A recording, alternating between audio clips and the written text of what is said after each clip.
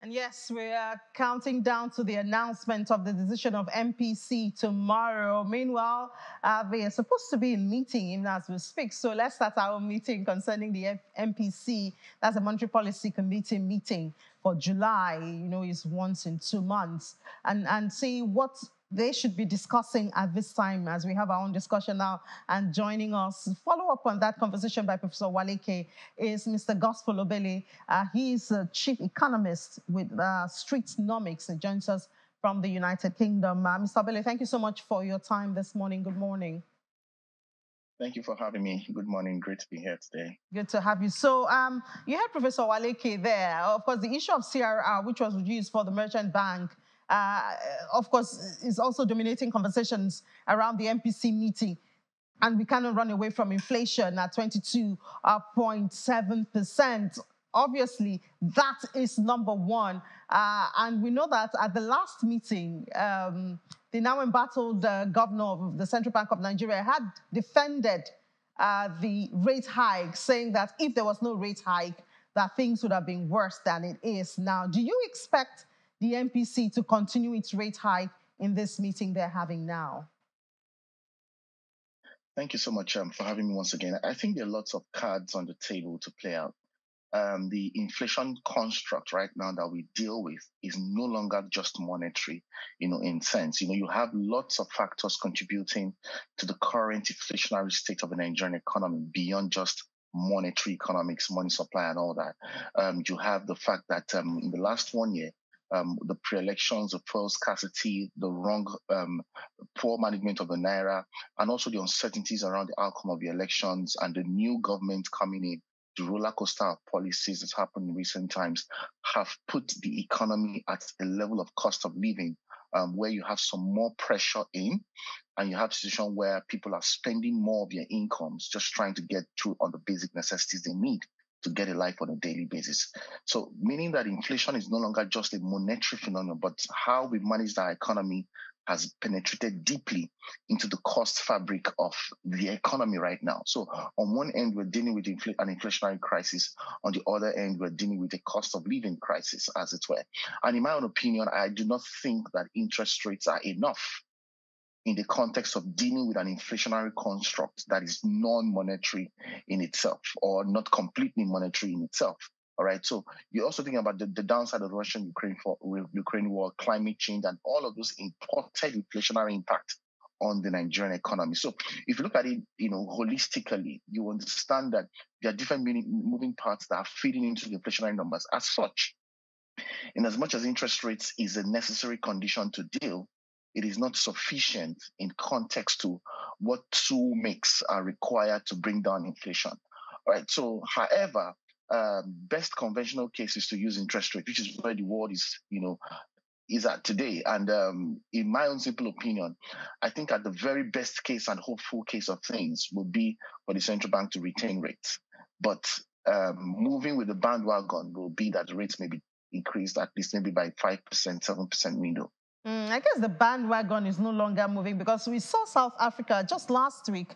They did retain rates, and we're hearing the Fed Reserve also talking about halting its rate hikes. I don't know if it will be for this meeting or for the next one. So I guess at this point, and there's also the factor that this will be the first time that the MPC will be meeting without the embattled governor, Godwin Emefiele, in 9 years. So maybe that will also add a little bit of tweak. And we've I don't know if to call it the president's body language, where he has said that he expects or he would prefer to work with a single-digit interest rate, even though that seems very far away. So when you put all this together, perhaps the MPC would decide to halt the movement for a bit, you think?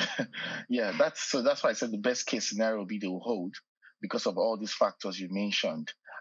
Clearly, there were strong beyond monetary factors that were influencing the state of the interest.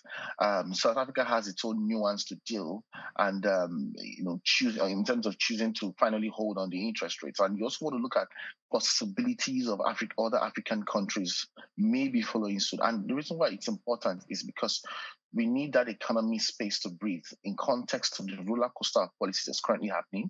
We want to also be able to see the impact of the current or the new administration policies and what it hopes to do, in the context of the real economy and the financial markets and all of that going forward. And so it's just best you hold rates so that you can literally allow the economy pace through these policy changes and these trying times, to layer on that, thinking of the fuel subsidy and all that. So, and again, I mean, it's the first time in a long time we've had a very decisive president, quote and unquote. And we're also trying to look at how that body language, like you mentioned, will impact on the conversations today and the final outcome tomorrow morning. Although within the context of things, I would not still be ultimately surprised if there's to be an increase.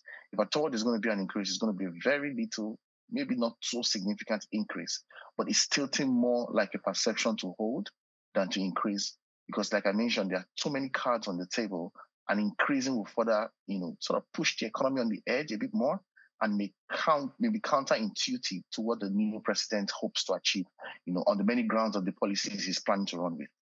There's also another factor that surfaced last week. We had the number that currency in circulation increased by 9 trillion naira in 1 month, May to June. That's also another threat to, hyperinflation. I've been trying to understand. I don't know if you can help me. Where the money just flowed in from? Is it from the politicians? Where did 9 trillion naira come out from in a month? It's very easy economic math, let me so to say, because the reason why you have higher money in circulation right now is because people are spending more. All right, people are spending more, not necessarily because they're earning more, but because the cost of having a life is also increasing. So technically, if you need, let's say for instance, now Nigeria is still a very cash-driven economy. So if you need 750 naira to buy to buy bread, for instance, right now you're spending close to 1K, 1.5, 1.7, as the case may be, based on where you live as well, in cash to buy. So you have more monies in cash in circulation, not necessarily because politicians are spending more, but generally because the whole economy in context is spending more as a result of rising cost of living, rising cost of doing business. So, and that's a bit of a very, very interesting dynamic to watch, because when you think of the fact that the fuel subsidy is in quote gone, and the perception of a unified exchange rate and all of these economics, then you can boldly say that would also have a cost push impact on the economy. And a cost push would technically mean people will spend more. But the problem with this nature of increased spending is that it doesn't come with increased income or increased standard of living or quote unquote a better life. So it's sort of taking more from the people than it's enabling. So what you have is that inflation reveals that there is an increasing poverty trap. Poverty trap because the bar to have your basic necessities met on a daily basis is rising. All right. If you do not have a certain amount of income, a certain amount of disposables, you cannot have a quality of life at a certain level. So it's costing more, and it's leading to rising expense in terms of exchange of naira in terms of in the real economy for people to have a life and to just live life on a daily basis. And when you factor that into the overall scheme of things, it's likely very unhealthy for the economy. And you now find out that the same thing you're trying to use interest rates to fight, is looking as though your efforts are not yielding much, which is why I started off by saying that the inflation we're dealing with right now and the rising money in supply is not necessarily because of monetary factors, but largely because of strong policy dynamics that have been largely incoherent, and they are eating deeply into the disposable spend of the average Nigerian, which is also very worrisome, by the way. So obviously, from what you're saying, MPC meeting, rate hike or no rate hike, will not necessarily solve the problem that the country... There may not be a fundamental change in the grand scheme of things, because, I mean, for vulnerable economies, it takes a longer time for the impact of policy incoherence to sort of fizzle out. But are we on the right track? Are we on the right track, Mr. Obele? When we see, when we just take a look at what the president has done, we've seen the FX unification statement or effort. We've seen, of course, the subsidy removal, which is the biggest one, and the change in price of petrol affecting transportation, awaiting palliative. And now even we have the issue of the school loan, which is also a big issue now. It might be quiet now, but September is around the corner. Students will be back at school, and then we will get that conversation up and running. So would you say that, yeah, of course, when there are policies, there's a time lag before we expect the implementation to have the expected impact. But are we on the right track? So, it's first of all very important to establish that the Nigerian economy is currently in a very dear but very complex state. So there is virtually no policy you're going to take right now or execute on right now that doesn't have its downsides or doesn't have a trade-off. And these are part of the effects of having that long-term fiscal indiscipline we've had in the Nigerian economy in past administration leading up until now. All right, so it's sort of trying to manage the complexities of many downsides over the years. So, are we on the right track? It depends on who is looking at it and where you're looking at it from. So, from one angle, we've seen that with the roller coaster of policies recently, it's been so much of a roller coaster that you would expect some breather in between, sort of, because the current administration inherited an economy that was really, really, really on the verge of collapse to start with. So, it would be a very bad time to roll out so much policies that will, probably pressure further down on the average Nigerian.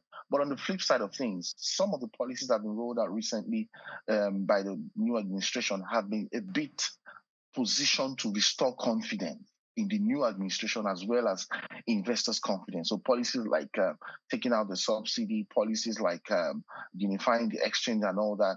However, those policies are very complex and difficult decisions to make because they have very huge trade-off consequences for the Nigerian people and the economy. So are we on the right track is a function of how much are we seeking to balance out? I don't know if you get what I'm trying to say. So how much are we seeking to balance out? So you want to mention palliatives here. Palliatives are fair, but they would not necessarily fix the problem at the heart of that problem or the heart of the issue.